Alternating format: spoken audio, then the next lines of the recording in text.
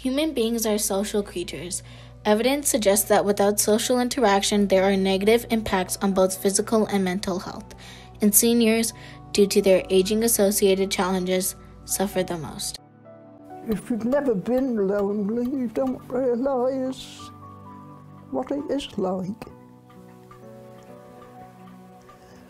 It feels as though you've been dumped in the deep end and there's nobody there to rescue you. I don't think you'll ever get used to it. You know, it's always loneliness. Since both our grandparents live in India and we don't have much social interaction with them, we realized that there is a big social gap between senior citizens and our generation. We decided to research this topic in depth for our project. 46 million seniors live in the United States. In Norfolk County, Massachusetts, there are about 120,000 seniors that are aged 65 and above. Upon talking to seniors living in our neighborhood, we learned that a lot of them struggle to use modern electronic devices, such as smartphones and computers. This lack of knowledge concerning current technology is the reason for their infrequent interaction with our generation. Seniors face many problems in their daily life, including physical, mental, financial, and a lack of social engagement. We realized that knowledge of modern electronic devices such as computers and smartphones would not only provide a solution to their problems, but also help them in understanding it better. How might we, the Kent Community Problem-Solving Team, Project SMILE, assist seniors and bridge the social gap between the older and younger generations in the town of Canton so that they can thrive socially, especially in today's technology-heavy society in the year 2020 and beyond? To achieve our goals, we outlined an action plan and focused our efforts on two main areas. First, to bridge the social gap between seniors and the younger generation, and second, to assist senior citizens with their technological challenges. We realized that we have three major obstacles.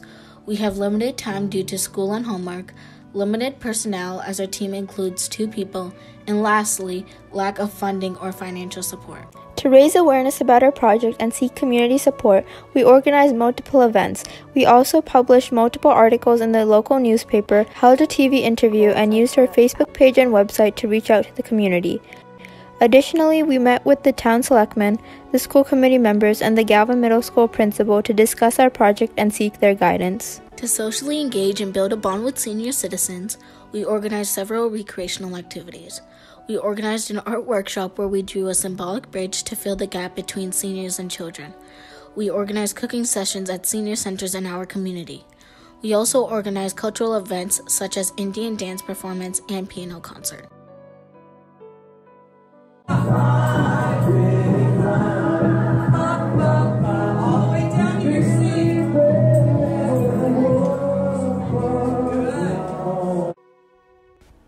Technology is one of the major challenges that seniors face in their day-to-day lives.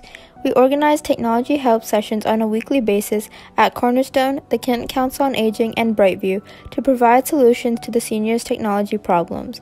We also created and donated technology help guides to the senior centers. Through raffle and donations, we collected $575 that we used for our events and supply.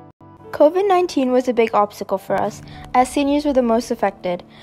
Older adults and people who have severe chronic medical conditions like heart, lung, or kidney disease, or diabetes may be at higher risk for severe illness from COVID-19. Not being able to visit them, we were very sad and worried about their well-being. Keeping their health as our top priority, we reached out to them using phone calls to check their well-being and provide technology help. We also made technology help videos and shared them on our Facebook page. We got a donation of 250 masks and also made some masks by hand, which we then donated to the seniors in our community to keep them safe. During our 35 technology help sessions, we had more than 200 interactions with seniors. We provided solutions for more than 500 questions. We donated 3 technology help guides and more than 250 face masks. Feedback from seniors showed an improvement in their basic technology skills. They are now able to make video calls, use text messaging, and social media on their phone or tablet. All these skills became very useful during the current situation of social distancing and quarantine. The people that have participated in it have been so helpful to the residents here. I certainly have benefited from this Project SMILE. Thank you, seniors, for working with us. Project SMILE's got your back.